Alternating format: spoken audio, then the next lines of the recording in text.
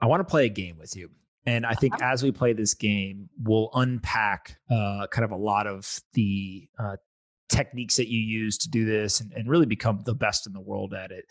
Let's start with Melinda Gates. So my understanding of the situation is Melinda Gates had done press before, but never kind of exclusively by herself in a profile format, right? No one had ever written the Melinda Gates approved profile of her. You were able to successfully do that.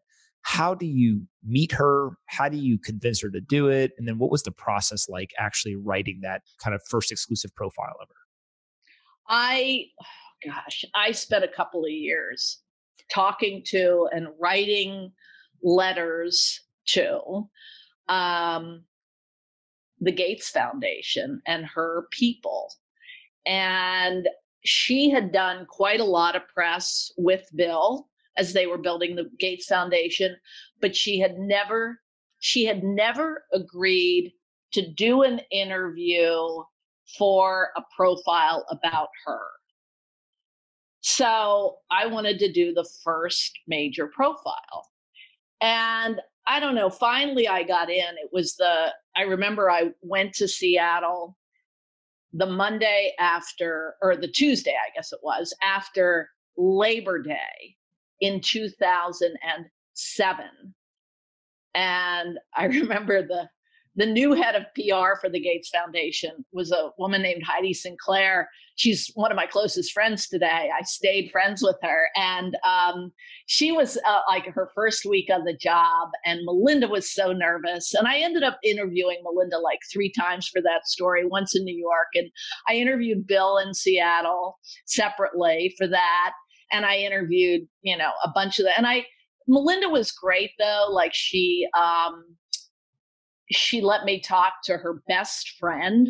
I went over to her best friend's house on the lake and, to her house and like had coffee, and we're sitting in the kitchen and I'm talking about Melinda. And like Melinda had never told her story. Melinda had never talked about how when she was young, right out of Duke and Duke University and working at Microsoft, kind of low level. And she was walking across the parking lot someday and she saw the CEO, the founder, Bill Gates, and she said hello to him. And he asked her out.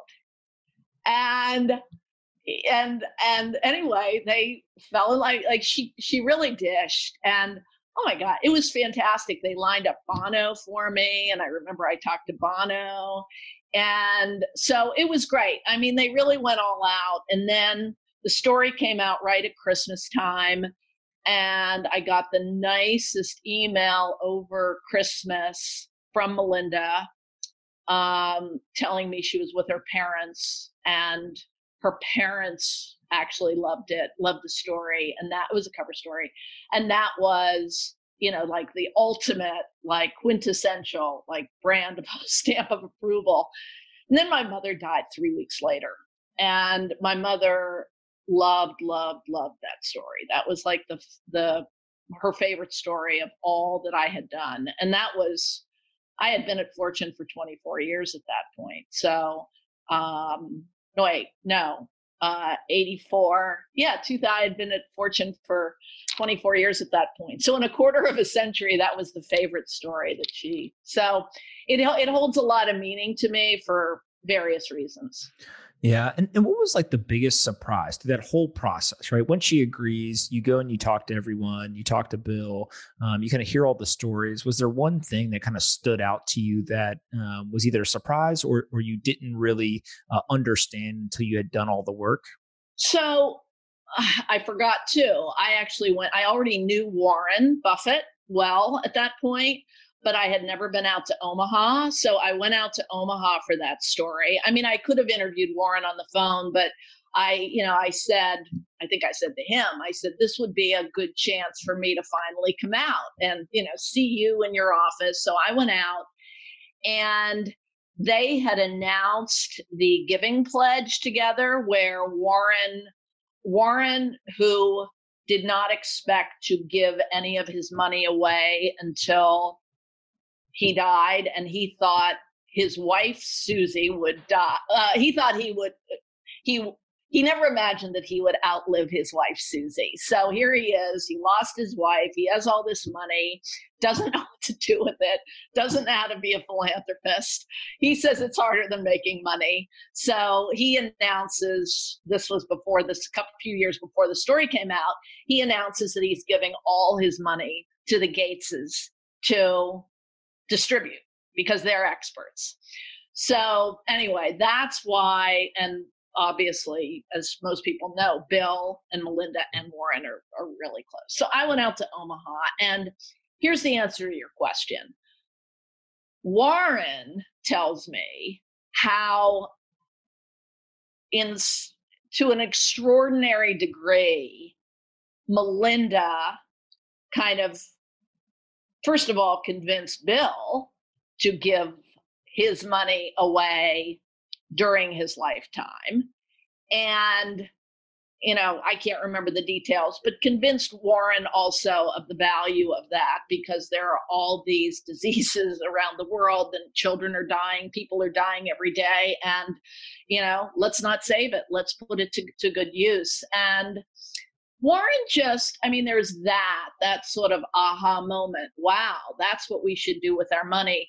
But Warren loves Melinda because Melinda has done for Bill what Susie did for Warren, which is basically take a nerdy guy who is like all business and all numbers and finds the kind of humanity in him. And so it's one of the reasons that Warren and Bill are so close. And it's one of the reasons that Warren and Melinda are so close, because he sees a lot of Susie and Melinda. I love that story. Yeah. You and Martha Stewart while she's in jail. Tell us that story. That is absolutely epic. Oh, geez. I had met Martha in 1998 when I did a story it was a cover story for Fortune called Women, Sex, and Power. And it was an idea that I had to do a story about. I literally walked into the office of the top editor at Fortune at the time, John Huey, and said, I think we should do a story about women who are doing better than men. And he goes, what do you mean? I said, well, women who are like doing amazing things that no man has ever done or no man. So anyway, long story short, through that story, I met Martha. I actually had a sort of an evening with her and two of her friends, Charlotte Beers, who was the head of Ogilvy and Mather, the big ad agency at the time, and a woman named Darla Moore, who I ended up doing a cover story about the following year. Do you know who Darla Moore is? I do not. Anthony? She would be of interest to a lot of your listeners, because she was the wife of the late Richard Rainwater. Do you know who Richard Rainwater? I do. Yeah, big self-made billionaire. But anyway, so I met Martha in 1998, one night at the apartment of Charlotte Beers with Darla Moore in New York. We started 2 years later. Fortune started Fortune Most Powerful Women, which started as a list of the 50 most powerful women in business. We put Martha on the list for several years. She was building her empire.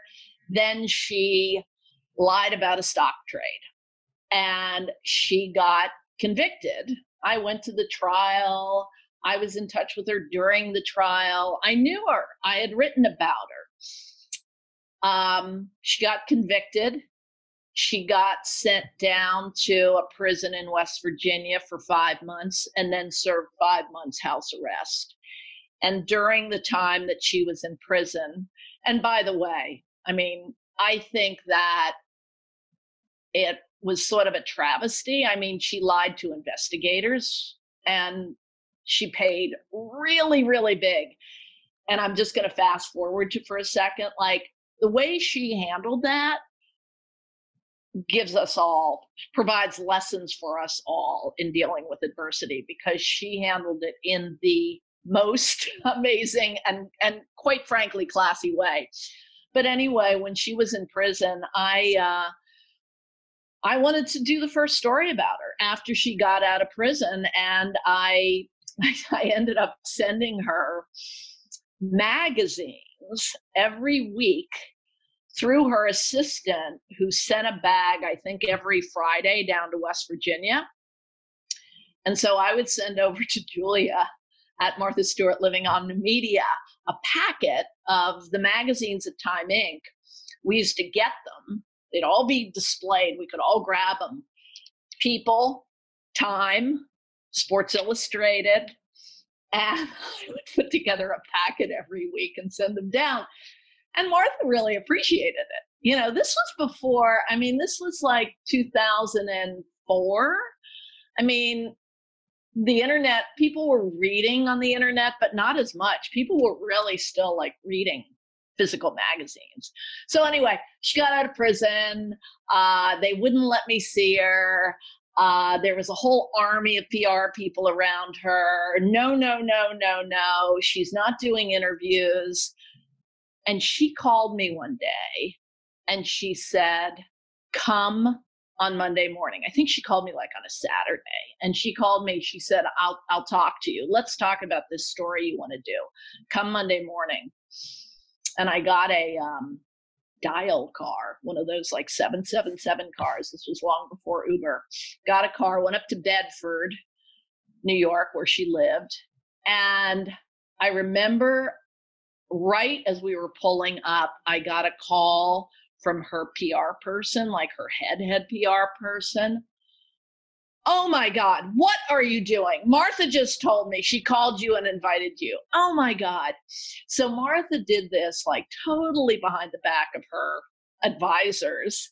And it was great. She was wearing her ankle bracelet, and we talked, and she said, let's go down to the stables. She said, I only have like 20 minutes before I violate my leaving this house or whatever. And we jumped in the car and we went down to her stables, and she showed me around, and I ended up getting the exclusive. Like, you know, we did a cover story where the cover line was, it was a quote from her.